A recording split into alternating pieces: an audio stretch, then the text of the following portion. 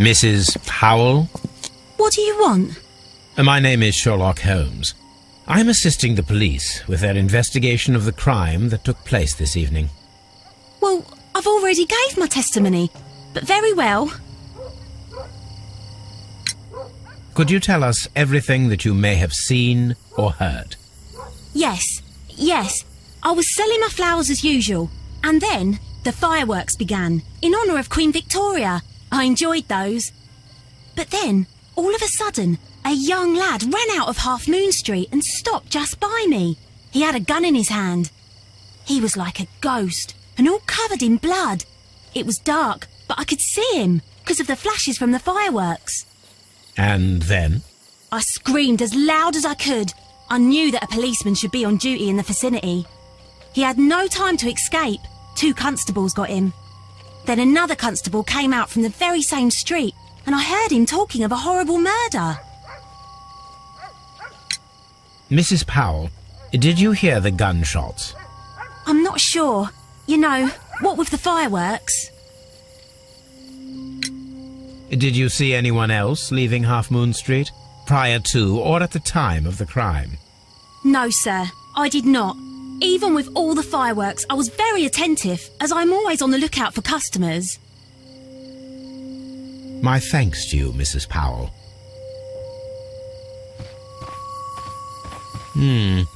This mirror is turned towards Half Moon Street.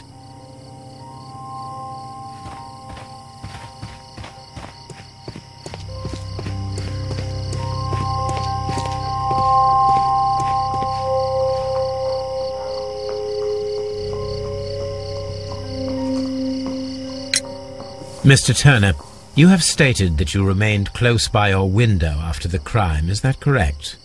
Oh, yes, Mr. Holmes. I stayed at my window until the policeman arrived to examine the dead bodies. That is very interesting, Mr. Turner. Constable Marrow stated that he did not see anyone at the window when he was running through Half Moon Street. Well, I think Constable Marrow and me, we might have been distracted by the whistles and shouts coming from Whitechapel. We could have missed each other somehow. You understand what I mean? It was a bit of a stressful moment, to tell you the truth, sir. Allow me to form my own theories, Mr. Turner. Would you mind showing me the view that you had from your window? Not at all, Mr. Holmes. Please, follow me.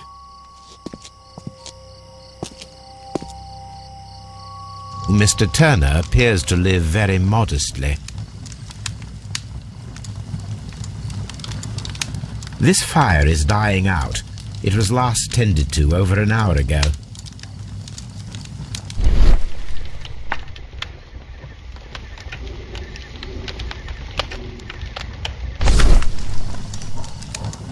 The papers are almost entirely burned. I am unable to see what's written here.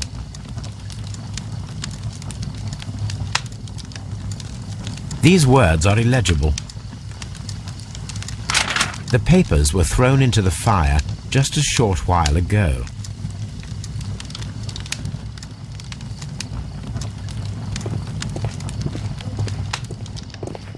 Mr. Turner was roused from his bed by the sound of gunshots.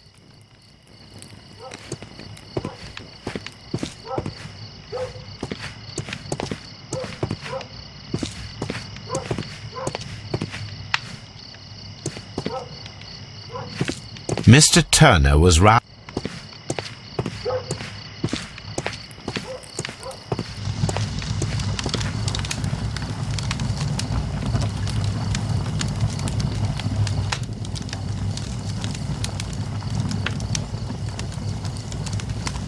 The books on this shelf are in a mess.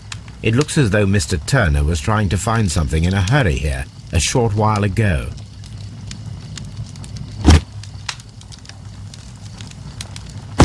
A perfect match. So, Mr. Turner broke his stick when it became stuck between the cobblestones. He did not mention that he was so near to the victims.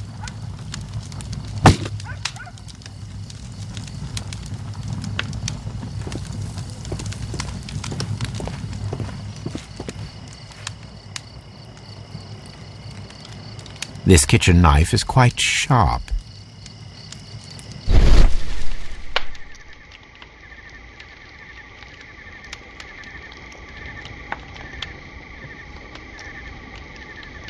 There are pieces of shredded paper scattered over the table. This kitchen knife was used to cut the paper.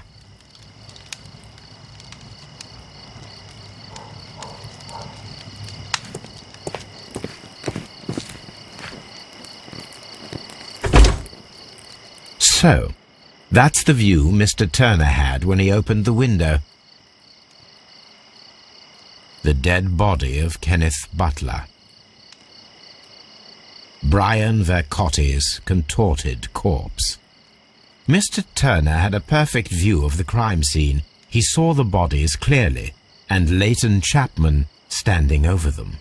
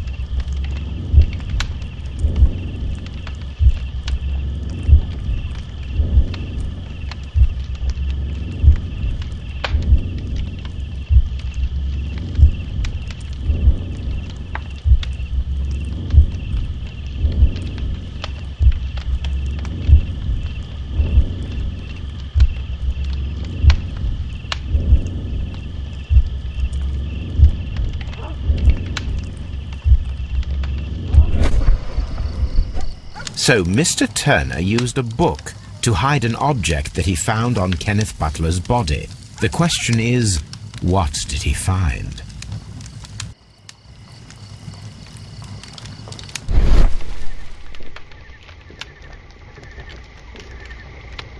I can see prints from greasy fingers upon the cover of this book. Let us take a closer look. Well now, what a find! A precious jewel, concealed inside a book.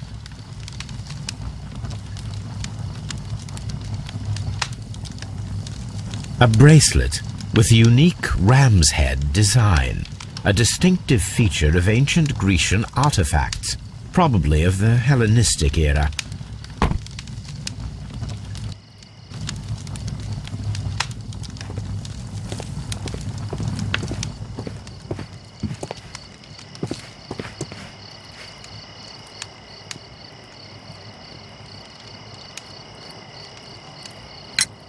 Mr. Turner, how would it be possible for a man of advanced years, such as yourself, to rush from his bed to the window in a matter of seconds, as you have stated? Well, I'm able to move very quickly, despite my age, and when the situation requires it, Mr. Holmes.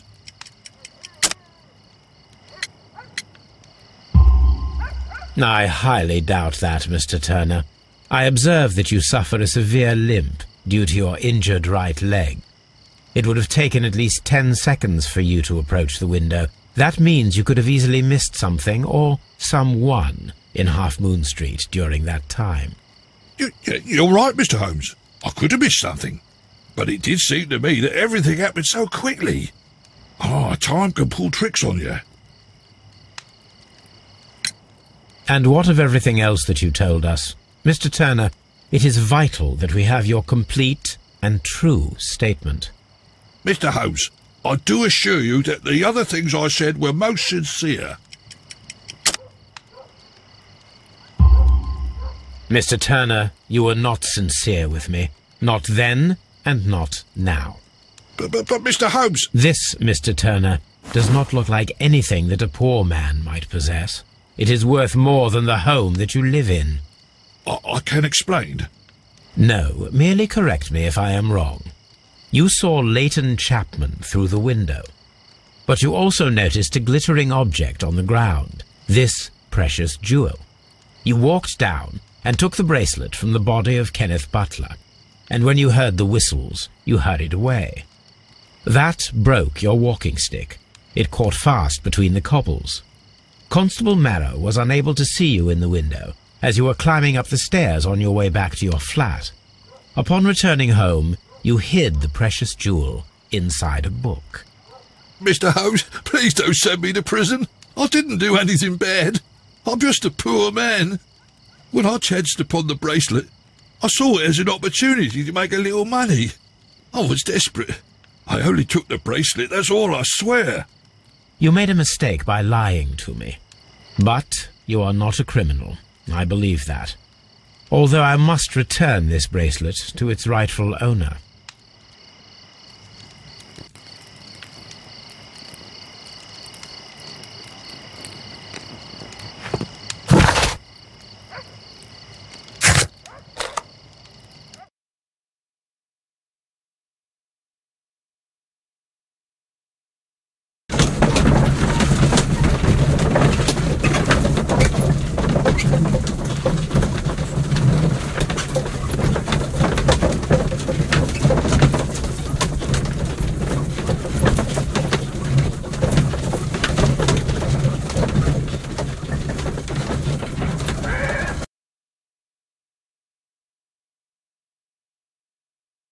Mr. Holmes! Whatever brings you here so late at night? I'm interested in the case of young Leighton Chapman. He was arrested earlier this evening and accused of a double murder. I beg your pardon? That case is quite clear to the police. Or are there any new facts that we don't know about? Who knows, Inspector? Look, you are free to investigate, of course, Mr. Holmes. Chapman was arrested with a revolver in his possession, which you can find in the evidence room. The suspect himself is in custody.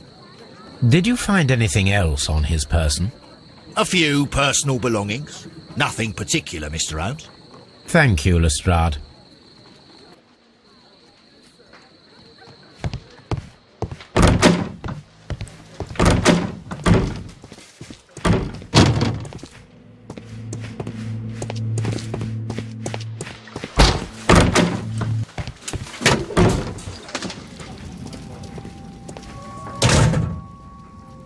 So this is the gun that Leighton was holding when he was caught by the police. It is a Webley revolver, a reliable weapon. It seems as though the shells were not removed from the cylinder.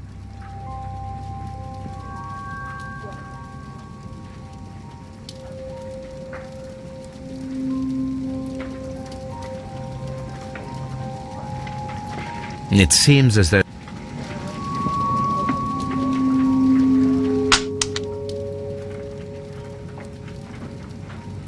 two out of the 6 shells have been fired. There were 2 shots.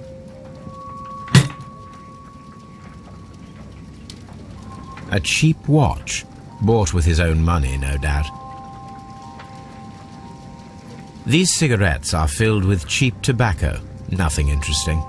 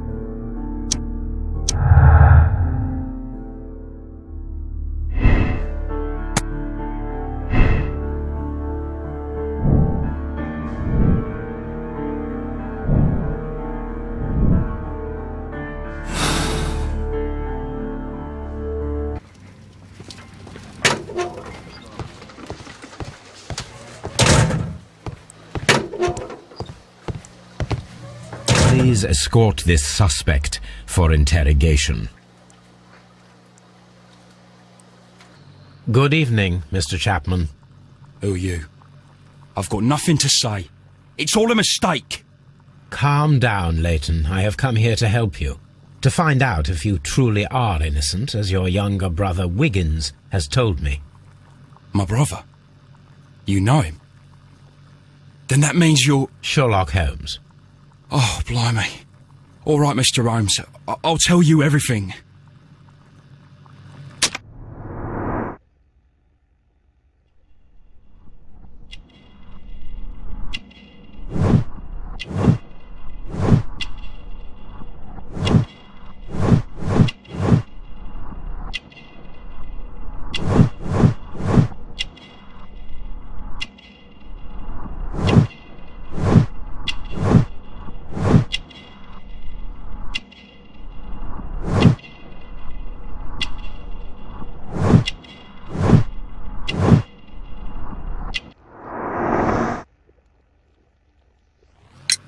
Good. Tell me your account of what happened. I left my work and I hurried up to see the fireworks in Whitechapel. I was late, so I decided to cut through Half Moon Street. I saw the first fireworks light up in the sky. I bumped into a constable on a corner before entering Half Moon. Then suddenly, what with all the firework flare, I saw two men. They were both lying flat in the middle of the street. I stopped where I was. I thought about turning back to the police, but as I was thinking of that, I saw a third person. He was leaning over the body that was furthest from me. The second I saw him, he raised his head and he stared at me. In a flash, I saw his gun, but he made a dash for it instead and he escaped through Whitechapel Street. So you might still have had time to return to the constable. I panicked. I didn't know what to do. Anyway, I approached the bodies just to see if they were still alive. I saw that one had blood pumping out of his stomach. He was dying. It was horrible. The second one was already dead. He had a hole in his head. He was holding a gun in his hand, though. I took it, and then I followed the third man. Interesting. Pray, continue. I turned a corner, and I saw the man standing in the middle of the street. He seemed to be in some sort of panic. And then, Mr. Holmes, something strange happened. I told the police and they laughed at what I said, but I swear to you, my words are true. I started running towards him. But then I was blinded by a flash. It was so bright that I hardly saw anything for a good dozen seconds. But I kept running forward. As I arrived in Whitechapel, I heard a woman screaming. And then I was caught by the police. But there wasn't a trace of that man. Of course, then they found a gun and all that blood. I couldn't see the murderer escaping and all that mess. Perhaps I was still half-blinded at that moment. A thrilling account, my young man. Leighton, are you able to describe the person whom you saw standing in Half Moon Street? Well, I wasn't able to see his face at all. It was too dark. And he was too far away. I could see his silhouette. And what about that? Nothing so special. He was wearing a jacket. He was quite average in size and his weight. I see. Was there anything else that struck you at the time? No. But perhaps... It's strange, but I can't remember the sound of his footsteps as he was running away. Perhaps it was because of the fireworks or the surprise of me seeing him. Leighton, I confess I am puzzled. Why should a young lad like you take a gun from the hands of a dead man and set off in pursuit of a probable killer? I know. I keep wondering that, but at the time it was like a reflex.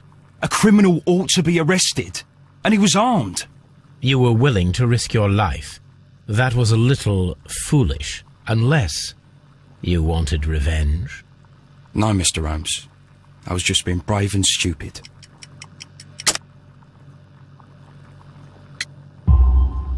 I'm sure that you were, but I believe that you may have recognized one of the victims, Brian Vercotti. You knew that gentleman well, did you not? However could you know that? You have a typical tattoo of the Westgate Brotherhood upon your hand. I observed exactly the same mark upon Mr. Vercotti. You came to know him from your sharing a past prison sentence. Am I correct, Mr. Chapman? Oh, God. You're right, Mr. Holmes. Would you tell me a little about Brian Vercotti? We were convicted for a robbery. Once in prison, both of us joined one of these fraternities. During that year, we tried to help each other out, you know? You were quite young then, I believe. Yes, Mr. Holmes, we were.